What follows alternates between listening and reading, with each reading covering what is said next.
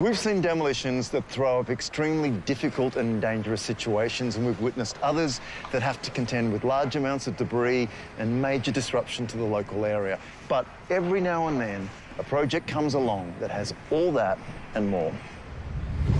Enter the OK Allen Bridge in Louisiana, America.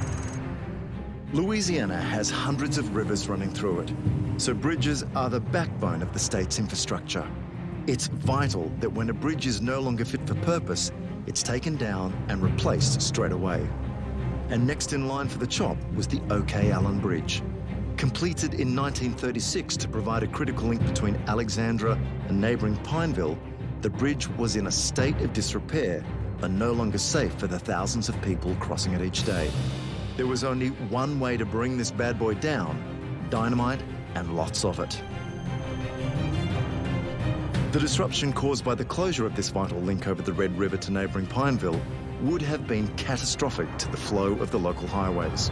So the OK Allen's replacement was built before it closed, just metres away, and all traffic is now diverted across the new Curtis Coleman Bridge. But that causes a major headache for our demolition and their explosives experts.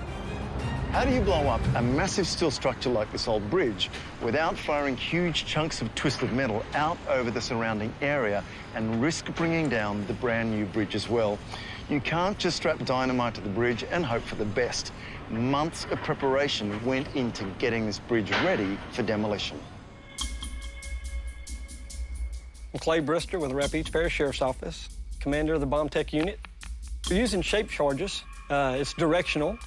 It's designed to cut the steel in a precise location, and as long as everything goes according to plan, everything should be cut clean and the bridge should drop without a whole lot of incident.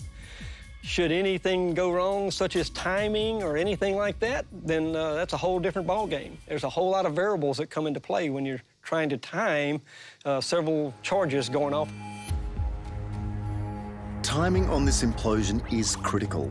Blow the charges at exactly the same moment and the combined shockwave could damage the new bridge.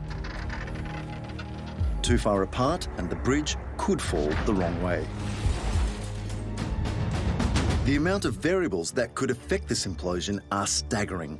Despite all the potential problems, it's now or never for this demolition.